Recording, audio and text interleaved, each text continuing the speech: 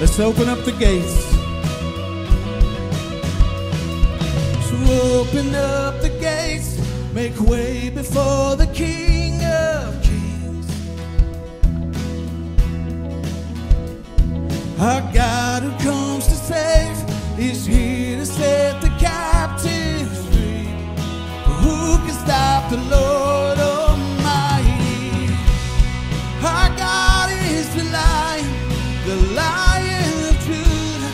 He's roaring with power and fighting our battles. Every knee will bow before him.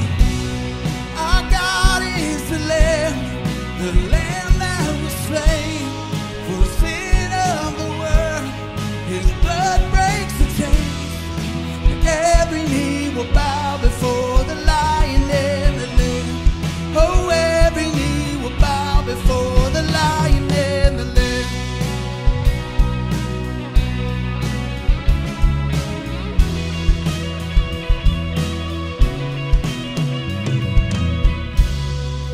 Who can stop the Lord Almighty?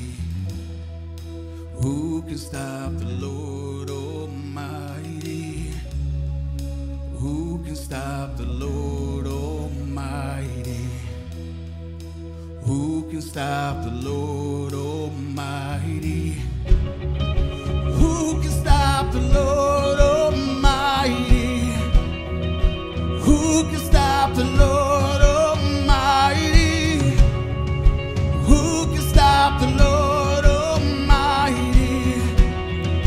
Who can stop the Lord? Our God is the Lion of Judah. He's roaring with power and fighting our battles.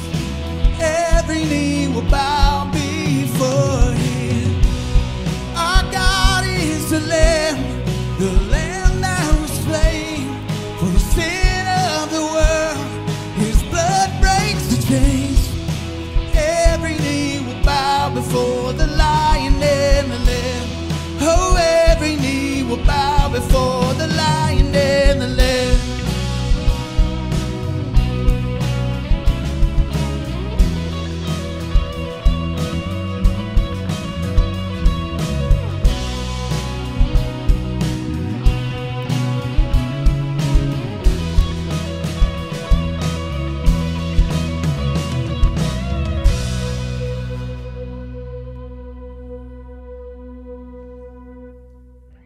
Hey, good morning. Thanks for tuning in on Facebook. We are glad you're here with us today at Leesburg Christian Church Online.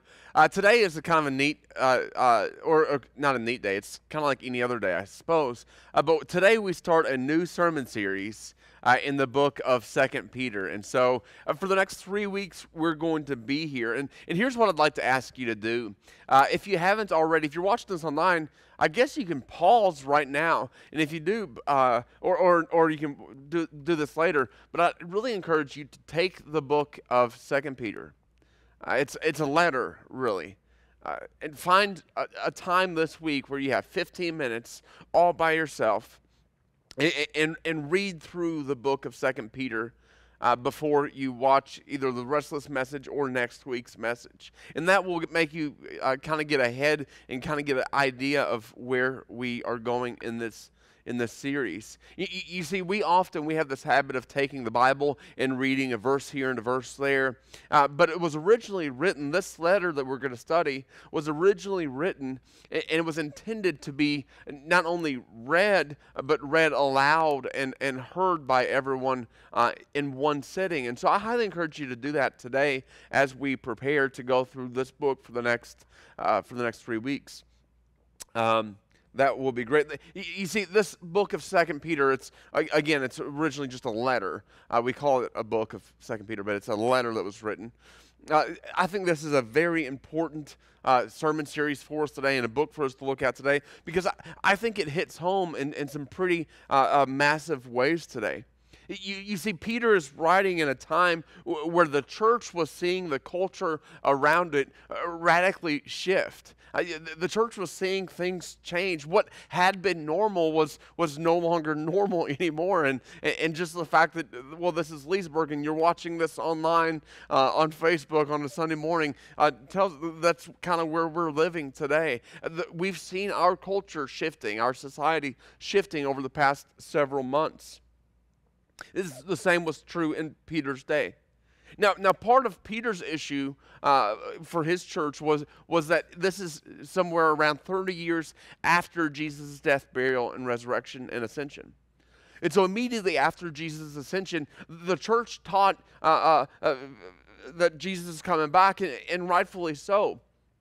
They, without a doubt, were reminded of Jesus' words.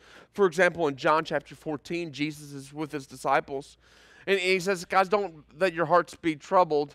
Don't let your hearts be troubled. Believe in God, believe in me. I'm going to my Father's house to prepare a place for you. And if I go to prepare a place for you, surely I'll come back and take you with me. And so for the next several years after Jesus' ascension, the church was teaching Jesus coming back. Get ready, Jesus coming back. He's coming back. But now, some 30 years removed from the ascension, Jesus hadn't come back yet. And so the church was beginning to wonder, and individuals were starting to wonder, is he really coming back?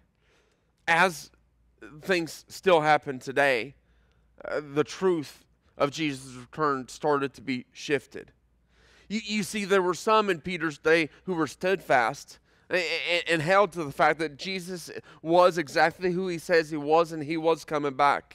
They remained strong in their faith. But then there was another group of people, agitators of sorts. And these people began to twist the truth. They began to spoil the truth. And you know, we have those same people in our world today. People who insist that the truth is a relative thing. The idea that something can be true for you and not true for me is an example of that. It comes from people like this. Or worse, there are people who take a truth or a half-truth and they twist it to apply in a way that it doesn't really apply. You see, the people that Peter was refuting in this letter of 2 Peter are the people who downplayed the virtuous life of Jesus and downplayed the commands and the example that Jesus gave to his disciples to follow. And even more so, it morphed as time grew. And it morphed to the point where they began, these agitators began to flaunt their sinfulness. And instead of calling it a sin, they just said this is the way things were. It was normalized. These people in 2 Peter, they morphed the gospel of God's love for us. The love that sent Jesus to put on flesh and to live in human form and to live a perfect life and ultimately to go to the cross sacrificially to pay for my debt and your debt. He was killed, buried, and then rose from the grave and ascended into heaven. They took that gospel and they morphed that message. And they morphed that message into a message that's familiar to us today. It's often displayed like this. Well, God loves me. God made me, and God wants me to be happy. And so, therefore, I'm going to blank. And it really doesn't matter what that blank is. You can fill that blank with any sin you choose. It doesn't matter at all. How many times have you heard that? I don't care if it's sexual or greed-filled or any other type of sin you can think of. You see, here's the thing. These people in Peter's day, they saw themselves as spiritual elites. They saw themselves as visionaries. And maybe you're familiar with this. You see, there's a danger that we all have when we choose to no longer live under the authority of the Bible. And here's what happens. We begin to fashion God and his ways into our own image. Think about that for just a second. The false teachers of Peter's day are echoed in today's religious world. There are groups and individuals all around us today who claim to have advanced spirituality, some type of a spiritual secret sauce that's only available to them. YouTube is full of these types of people who make claims that are often, or most of the time, contradictory to the Bible itself. I mean, in just a quick search, you can find there's a woman named Kat who claims that she's been going back and forth to heaven for the past 20 years. And for a small fee, she'll tell you exactly what heaven's like. I say that laughing, but it is a serious matter. People who claim to be visionaries, who claim to have special insight into spiritual matters that contradict the Word of God are all around us. But it's not just the crazies. We have cults like Jehovah's Witness and Mormons who mix their strange doctrines with a supposed better understanding of what the Bible has to say, and they claim to have better understanding than the historic Christian teaching. The New Age movement around us includes many enthusiasts who want and desire a sincere, authentic spiritual experience, but they're often misled. And that opens them up to terrible heresy, and in the most extreme cases, it sets them up and opens them up to dangerous spiritual powers. Without a doubt, our society is fascinated with sensuality and unrestricted sexual activity, much like the opponents of Peter's day. Our world, much like Peter, has spiritualized lust-driven decisions. You see, we all have this tendency to spiritualize our own sin, don't we? It's often expressed in the words of a man who chooses to leave his wife for another woman. It might say something like this: well, I love God and God loves me, and He wouldn't want me to be miserable for the rest of my life. He loves me too much for that, and so it's okay for me to leave my wife to pursue this other woman.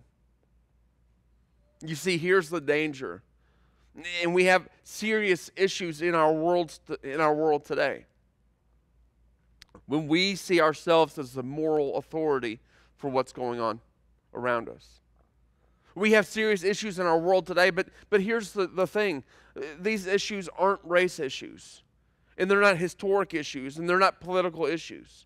The issues in our world today, the issues that are tearing us apart at the seams, are sin issues. It's not buying into belief. It's buying into the belief that God endorses our own fabrications. It's not always intentional. There are some who intentionally distort the truth for selfish gain or whatever. But there are others who fall victim to this false teaching. This teaching that teaches that whatever I feel must be right. But understand, it's not just evident in the cults and the rise of Marxism and critical theory today. It's also seen in Christian churches across the country.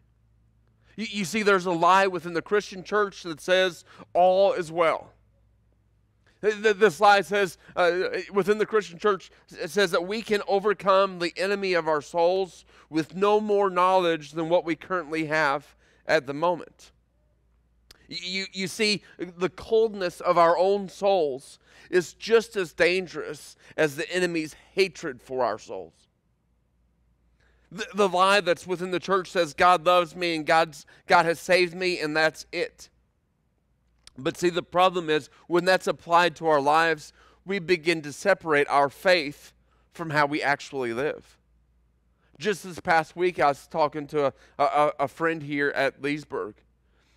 And he asked me, he says, John, how can someone be a Christian and yet stand for things that are clearly rejected in the Bible? Not maybe, but clearly rejected. For example, how can a Christian believe that they are superior to someone of another race? How can a Christian support the taking of innocent life? How can a Christian justify an affair? How can a Christian cheat his company out of money? You see, when we allow our choices to determine our theology and our orthopraxy, we make God in our image and interpret our desires for His. See, the problem in 2 Peter is much like the problem that we face today. And so I want to invite you to jump in with me and join me as we start 2 Peter today. And we'll be continuing this for the next 3 weeks. 2 Peter chapter 1, verse 1. Let's start together. It starts off and it's written like a letter of the day. You know, our letters often start off with to Amanda. And then it'll have the body of the letter and then the conclusion, sincerely, or my love, John, whatever that is. In Peter's day, letters were written a little different. And it would often start with who it's from at the beginning, and then it would have their credentials, and then it would have to, or who they were writing to, and then often there was a blessing to those people before the body of the letter. And so let's walk through that real quick. It starts off, Simon Peter. That's who it's coming from. And now here are the credentials, a servant and apostle of Jesus Christ. You see, this is going to be important as we walk through this book. Peter's saying, hey, I've got some street cred here. I'm a servant. The idea here is I'm not pushing my own agenda. I'm not coming to this propping myself up. I'm a servant. I fall under the authority of the one I serve, which is Jesus Christ. And then secondly, he says, I'm an apostle. He's saying, remember, I am one of the original 12. I'm one of the ones who walked with Jesus, who talked with Jesus. I'm not secondhand information. I was there. I was present for the ministry, the life, the death, the burial, the resurrection of Jesus. I'm a firsthand person. Therefore, you should hear what I have to say. And then to those who have obtained a faith of equal standing with ours. Now, this is awesome. Peter's saying here, look, I was one of the original 12, but look, I'm writing to those who have obtained an equal faith as ours. That's a big statement Peter's making there. He's saying, look, even though I'm an original 12, that doesn't mean that I am higher than you. What is available to me is also available to you in the same way. And how's that available? We'll look at the end of verse 2, or verse 1. By the righteousness of our God and Savior, Jesus Christ. How have we obtained the same equal value of faith? It's not because of who we are or what we do. It's only because of who Jesus is, because of his righteousness and rightness that's been bestowed upon us. Verse 2, here's the blessing for the people. May grace and peace be multiplied to you in knowledge of our God and Lord Jesus Christ. I'm sorry, I misread that. May grace and peace be multiplied to you in the knowledge of God and of Jesus our Lord. He's saying this blessing is, I want you to have grace and I want you to have peace. And here's how you get it. Look at verse 2. May grace and peace be multiplied to you. How? In the knowledge of God and Lord Jesus Christ. If you're watching this today, and if you're anything like me, which I hope you're not, I've been so absolutely tired of the news. I've found myself at times angry. I've found myself at times grieved and saddened and sickened. You know what I need? I need grace and I need peace. I need to live in grace and practice grace, and I need peace. And where's that come from? Peter says in verse 2. It comes from a growing knowledge of Jesus. And then watch what he says in verse 3. He says, in his divine power, he has granted to us all things that pertain to life and godliness, through the knowledge of him who called us to his own glory and excellence. Peter's saying, John, God has given you everything you need that leads to life and godliness. Everything you need. And that's all through knowing Jesus more. And not only that, we've been given what we need by knowing him more. We're also called, look at that part, called into his own glory. We are to be transformed, no longer the way we were before salvation, but changed and participants in his glory. We've been called into his glory and excellence. Peter's saying our lives should be different from those who don't know who Jesus is. His divine power has granted to us all things that pertain to life and godliness through the knowledge of him who called us to his own glory and excellence. Look at verse 4. By which he has granted to us his precious and very great promises, so that through them you may become partakers of divine nature, having escaped the corruption that is in this world because of sinful desire. You see, he has called us to live a different type of life according to his standard and not our own. And as we do that, as we pursue Jesus in the living and living with the character and the priorities that he embodied during his earthly ministry, you and I are changed. And we are enabled to escape the corruption that is in our world because of sinful desire. Again, the issues that we face today are the same issues that Peter's world faced. It's a sin issue and making God in our own image. And ultimately, the church then, much like the church, I'm afraid, today, they've become comfortable with sin. Let me ask this. Are you comfortable with sin? Have you and I become numb to sin that's all around us on a daily basis?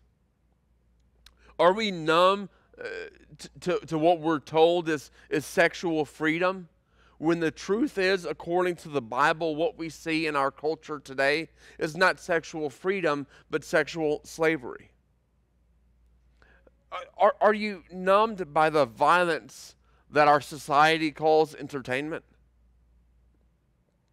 Could it be that the violence that our world calls entertainment has led to a devaluing of human life as a whole? You see, church, we don't have a race problem today. We don't have a patriarchal problem today. We don't have a political problem today. What we have is a sin issue. And it's an issue that we've largely grown numb to. Now, what I'm about to say some things that aren't popular today. I'm about to say some things, but I'm not saying them as an agitator. I don't say these things to offend. I say these things because I think that this is the biblical way that we should see the issues that we're facing in the world today, the issues that are impacting our world. Consider this for just a moment. When our children are told that they have the choice to declare what's right for them when it comes to their sexuality, are we not setting them up for believing a lie? When men are told and treated as though they are slaves to their sexuality and that they can only think of sex and they have a one-track mind, when they're told that message over and over again, should we be surprised when they start to act on it? When our society tells us that we are to be identified by our skin color or our socioeconomic background or our history, should we be surprised when no one no longer sees identity as coming from God and the God who made everyone in his image?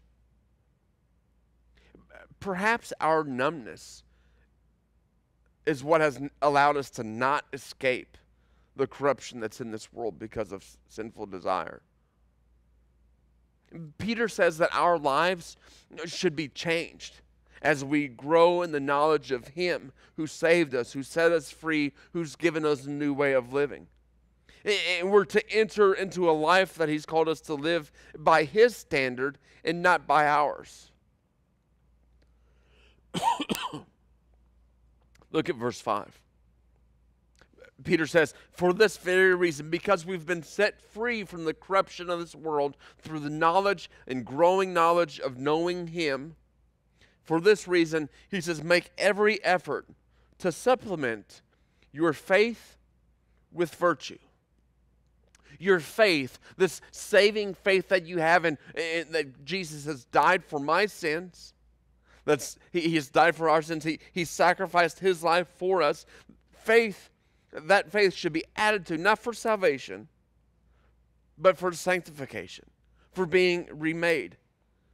And you know what we add to that faith, he says? Well, that faith needs virtue. The idea of virtue is excellence in living. Virtue is doing the right thing, not as a choice, but out of instinct. Virtue is the culmination of doing the right thing time and time and time again, so that it becomes a second nature. It's not done because of choice, but out of instinct. That's virtue. So add to faith, virtue. And add to virtue, knowledge. A growing, building understanding of God and his word. And to knowledge, self-control. The ability to not do what you want to do. You know, sometimes it's bad to do the things that we want. And to self-control, steadfastness. It's the idea of endurance, controlling yourself continually. And to steadfastness, godliness. Embodying the character and the priorities of Jesus. And to godliness, brotherly affection. Love for one another. Those who are like-minded, love for one another. And to brotherly affection, love. Love for all. These are the qualities that we should possess. And look at the result in verse 8. For if these qualities are yours and are increasing, they keep you from being ineffective or unfruitful in the knowledge of our Lord Jesus Christ. You see, these qualities are ours to be practiced and growing. In order to keep us from being ineffective or unfruitful, they should be a common staple in our lives. And Peter is saying that we should be known by these qualities. They should be evident, because as we live in these, we escape the corruption of the world around us. Because the world around us, catch this, as we live in these qualities, the world around us changes. It begins to produce a fruit, a new life around us. But if we don't practice these things, look at verse 9. For whoever lacks these qualities is so nearsighted that he is blind. He has forgotten that he was cleansed from his former sins. Peter's saying here to the church, don't become numb. Don't become numb to the truth of what's around us, of what you've been saved from and what you've been saved for. You've been saved to participate in the glory of God. That's not just one day heaven when we die. It's for today. Don't forget that you've been pulled from death and into life. Don't be numb to your sin and the sin around you. Let's keep going in verse 10 through 15. Therefore, brothers, be all the more diligent to confirm your calling and election. For if you practice these qualities, you will never fall. For in this way there will be richly provided for you an entrance into the eternal kingdom of our Lord and Savior, Jesus Christ. He says, guys, keep working on this and prove that you are who you say you are by the way in which you live. Therefore, verse 12, I intend always to remind you of these things. Peter's writing this letter. This entire letter is to remind these brothers and sisters in Christ of what has happened, of the true gospel, of what the truth of the gospel is. You've been saved from this for that. I want to remind you of these qualities, though you know them and are established in the truth that you have. Look at verse 13. I think it right, as long as I am in this body, to stir you up by way of reminder. I want to continually remind you. That's why I'm writing to you, to remind you of this good gospel, this good news that we have. Verse 14, since I know that the putting off of my body will be soon, he's saying, I'm going to die soon. Our Lord Jesus Christ has made that clear to me. And so I will make every effort so that after my departure you may be able at any time to recall these things. I'm writing this down now so that when I die, you can continue to read that. And really, that's a blessing kind of for us today. Peter's saying here, I want you to stand for what you know.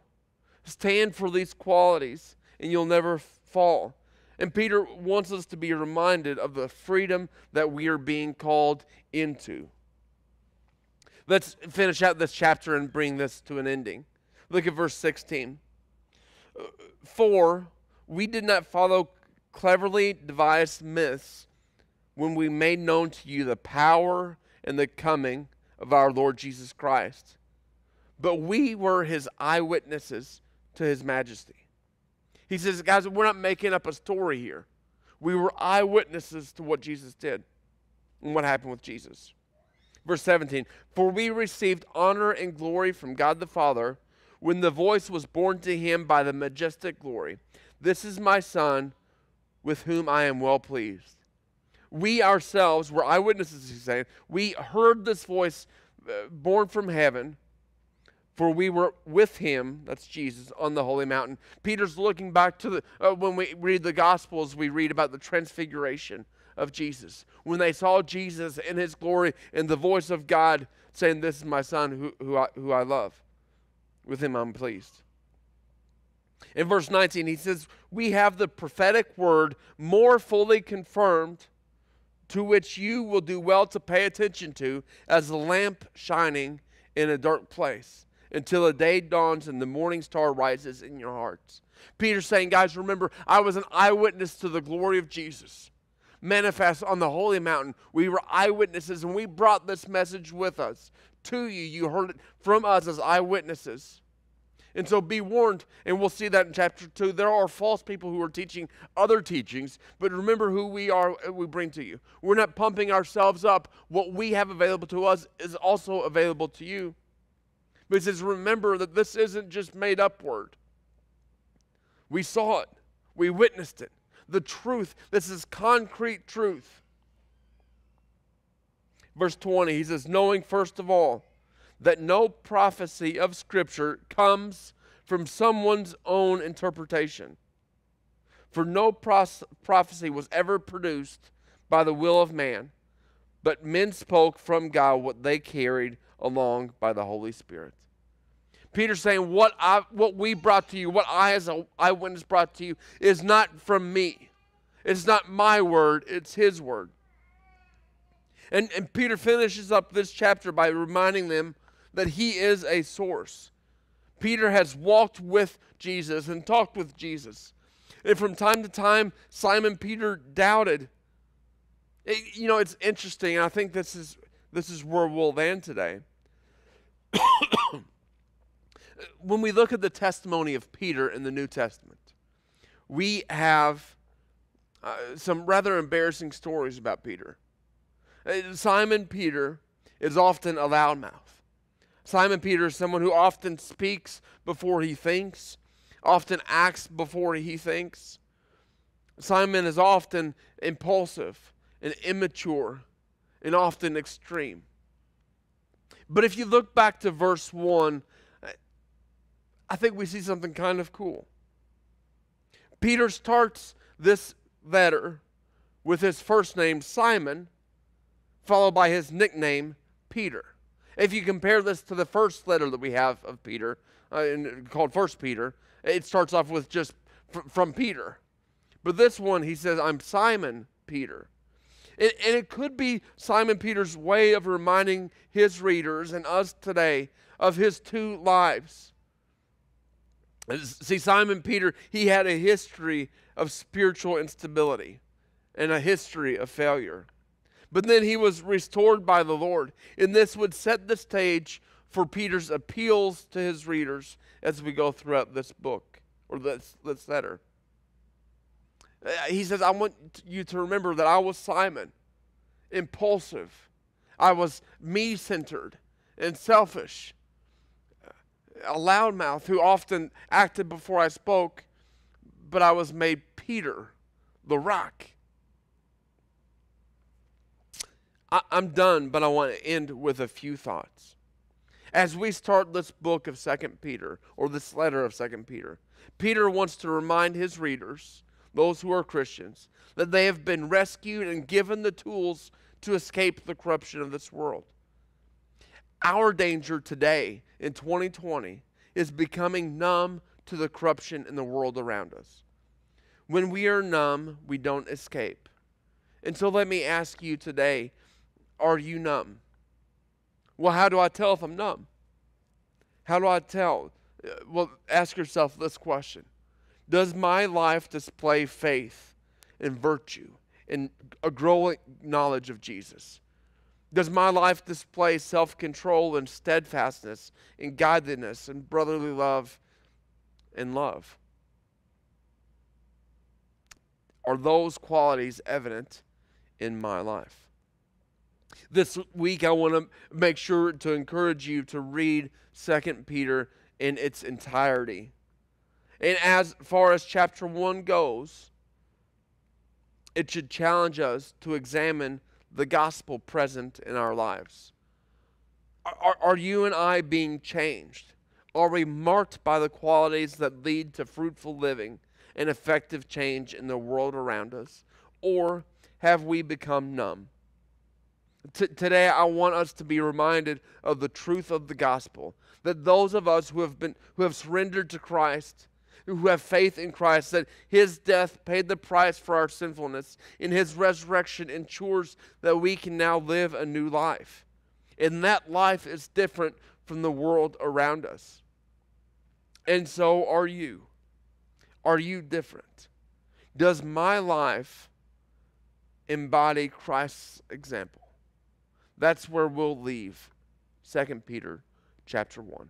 Let's pray. God, we come to you now and we thank you for your holy word.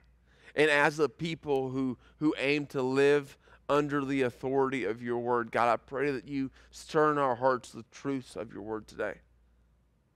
As Peter warns this first century church, Lord, help us to hear that warning for us today. Lord, help us to hear that warning. Lord, help us to not be numb to the world around us. Lord, help us to not be complacent with our own sin. Lord, instead help us to be active by putting on the qualities that Peter talks about, so that our lives and our ministry individually and as a church can be profitable, can be impactful, can be fruitful.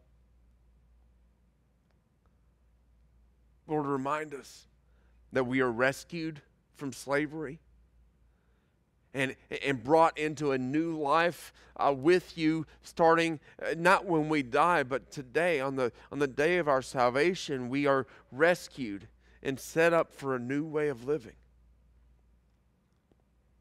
And Lord, may we be change agents in our community. May we be agents of change in our world, pointing people to the good news of freedom because of what you have done through Christ Jesus. We pray this all in his name. Amen.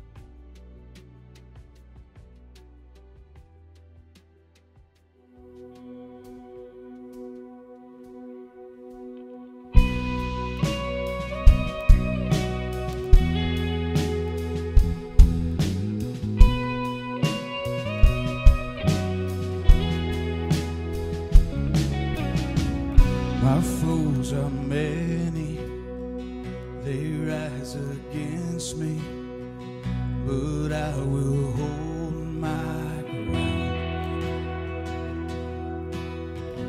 I will not fear the war, I will not fear the storm. My help is on the way, my help is on the way. Oh my God, He will not delay, my refuge and strength always. And I will not fear, His promise is true. My God will come through always, always.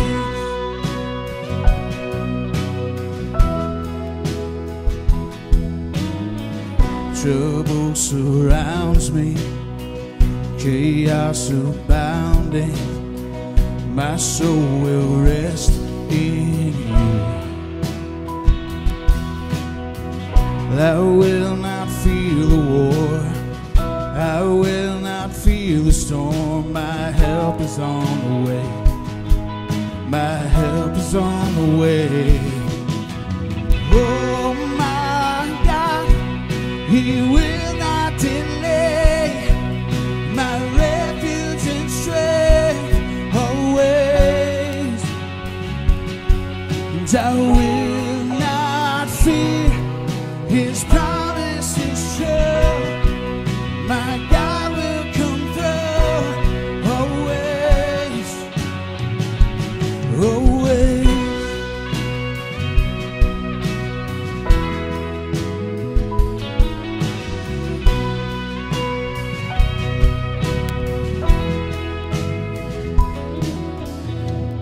I lift my eyes up, my help comes from the Lord.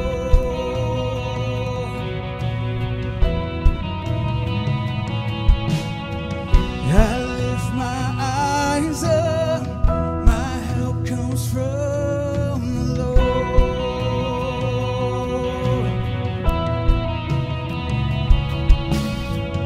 I lift my eyes up, my help comes from the Lord. Sing it out, church.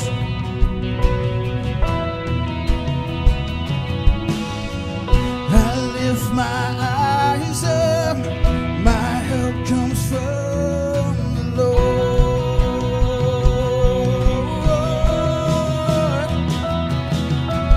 Oh my God, He will not delay, my refuge and strength always. And I will not fear, His promise is true. My God will come through always, always.